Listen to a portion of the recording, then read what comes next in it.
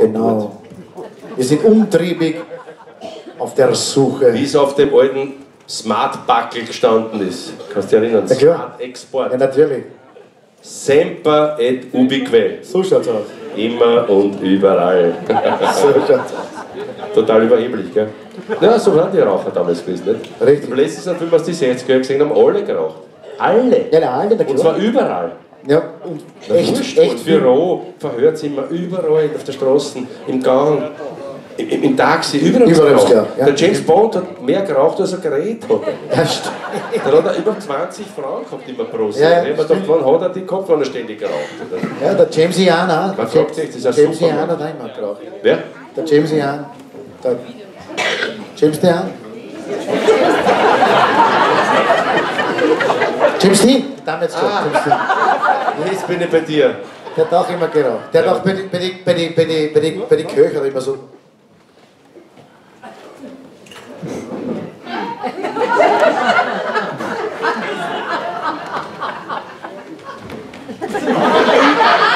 Der Lauser, der alle glaubt, der kümmert sich Aber mit Chicken. der Ausgangsstandpunkt, machst du den noch einmal? Ja, kurz stehen, mach noch den Ausgangspunkt. Welcher österreichische Fußballer ist das? Der eigentlich aus Serbien kommt. Schaut einmal an, hat er wie spät ein Interview gemacht. Hat er mal geschaut. Ja, stimmt. Genau so wie Ja, der hat ein bisschen was von den James Dean Dean. sicher gesehen. Genau. Ja, jetzt wissen wir warum. Sicher. Aber er macht auch dazwischen, das hat der James Dean nicht gemacht. Wenn er eine Frage stellt, hat er gesagt, das hat er nicht. Das macht er wieder sympathisch. Der James macht nicht Ein so. ständigen Duken, Ja. weißt du, im Interview. Du kannst doch mir sagen, wenn ich den ganzen Abend, das ist so nett, aber ich spüre die ganze Zeit mit Ständen. So was trifft man da nicht drauf, denn ich tue die ganze Zeit so. Das ist ein gutes Zeichen, meine Damen und Herren, wenn er die ganzen Abend mit dem Ständer spielt. Das bedeutet, dass es ihm gut geht. Und es ist bald Weihnachten. Und ich weiß, wovon ich spreche. Ich bin immer in Schönbrunn, beim Tiergarten dort, da schaue ich mir den offen zu. Na, da geht's einmal gut. Und wie ich heute schon gesagt habe, wir wollen schon duschen miteinander. Jetzt gib mir Ruhe, jetzt Entschuldigen Sie für diesen Exkurs in die Botanik. Was habe ich gesagt? Botanik. Wie geht's um die Tiere, wie heißt das? Nein, nicht Botanik. Die Tierwelt. Das ist der Flora und Fauna, ne? Oh, genau. Das ist der Zoologie, danke. Das ist eine Wissenschaftlerin heute. da hat es auch eine Tiere sind ja ganz wichtig in unserer Kindheit gewesen. Da hat es doch diesen Expedition ins Tierreich gegeben. Kannst du dich erinnern? Ah, wird das krassen. Nein, Expedition ins Tierreich. Das hat so krass. Echt? Ja, es ist halt. Ich kann mich nicht mehr erinnern. Wie war die Melodie? War das der Dieter Schöner? Warte mal, bei einer Folge war die Melodie so. So. Das habe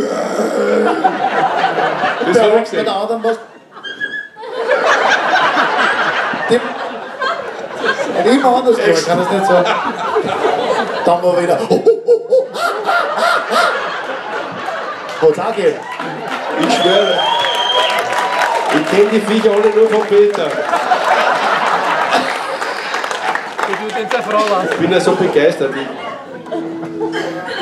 Das ist eine Wahnsinns-Expedition. Ja, und aber die Tiere, da hat es ja andere Tiere auch gegeben. Das sagt welche. Der Tobi. Ich kann nicht. Der Tobi. Tobi und Tobias. Ich habe es ja damals nicht gewusst, aber Tobi und Tobias war ja damals, die haben sich lustig gemacht über eine Krankheit, die man ihn jetzt schon kennt. Immer denkt, oh, der so lieb schon, der macht.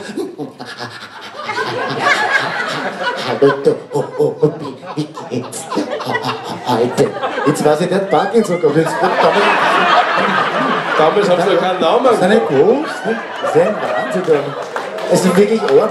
Man, das war ja noch lieb, aber jetzt rückwirkend ein Schock natürlich. Das war ein kranker Hund und wir haben gesagt, schon ein bisschen lieb, das wir ihm helfen so. Ne? Und dann hat es gegeben die Familie Betz, kannst du dir Mit Krebs? Das ist ein bisschen der Krebs? Ja, aber nein, da war ja, zuerst ist der liebe Opa immer gekommen und hallo Betzi, Genau. Hallo Betzi, wie geht's dir heute? Gut, jetzt war Großvati.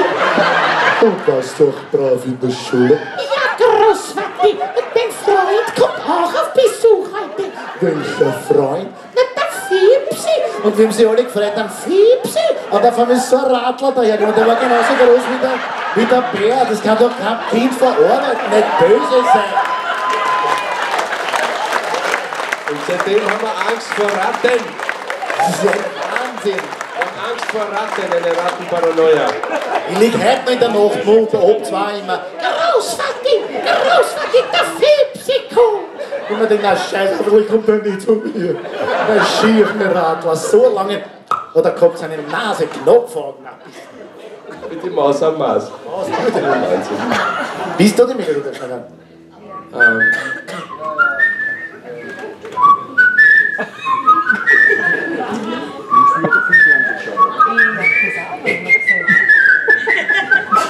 Ja, das ist Wobei die Maus größer war als der Mond.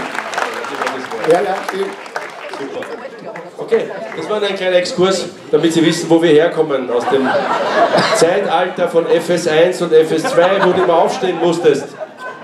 Das stimmt. Und immer wenn der Fips gekommen ist, was du so lange braucht, bist du umgeschalten hast. Und ich hab so eine Angst gehabt vor den Radl und die Mama und der Papa haben immer gesagt, schau das Bett und schauen wir sich das an. So, ich bin immer gewartet auf diesen komischen da auf der Wolke, ne, der so lieb gewesen, der so lieb und immer ist der. Was der Carlson von da? Radler, nein, da hat es einen gegeben, so einen, wie ein Seemann war der, nicht? Das Der Bandau? Betthupfer, oder wie der Kasse, das Traumännlein, nicht? Das Traumännlein, genau. Und dann, wir, der Sandmann. Der Papudai? Nein, der Sandmann ist also besser, jetzt sind die Haare für mich. Nicht der Papudai, nein, der kleine Seemann, das Pumperl. Der Sandmann, nicht der Pap. Ja, der Papudai war. Der Papudai war ein Kochlöffel. Da bin ich dann auch mit 16 erst drauf gekommen. Ein Kochlöffel mit Hut und echte Hände. Das war nur der gute Name, liebe Kinder, ist da der Papudai. Der Kochlöffel hat immer so gemacht. Das ist ein Wahnsinn. Aber das war ja noch gut. Nach unserer Zeit sind dann kommen die.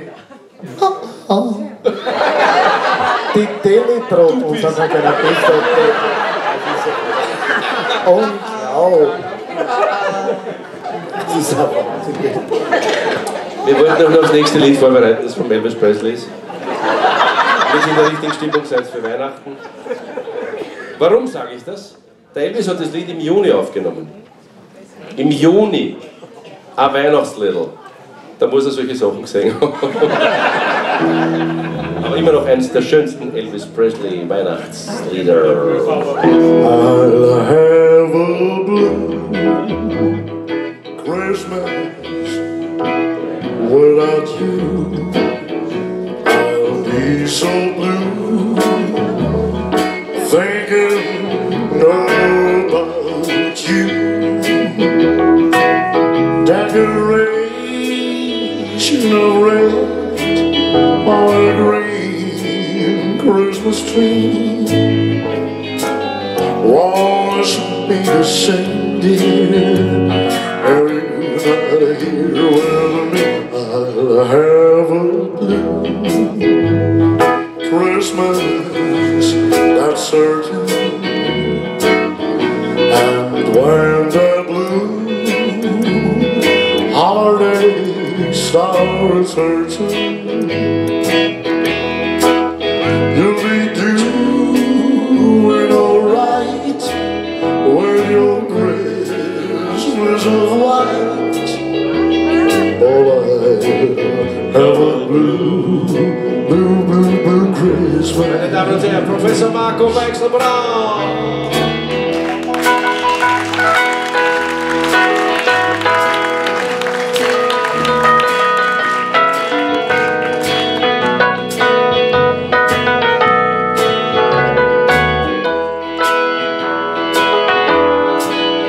You'll be doing alright with a Christmas of white. But I have a blue, blue, blue, blue Christmas. Oh, check it out. Well, I have a blue, blue, blue, blue Christmas. Well, shall I have a blue. Oh, better sing home. Es war heiß im I Studio. said, oh, you're all there. Das war sehr heiß im Studio. It's very hot in the state. Blue, blue, blue Christmas. All right. Alright.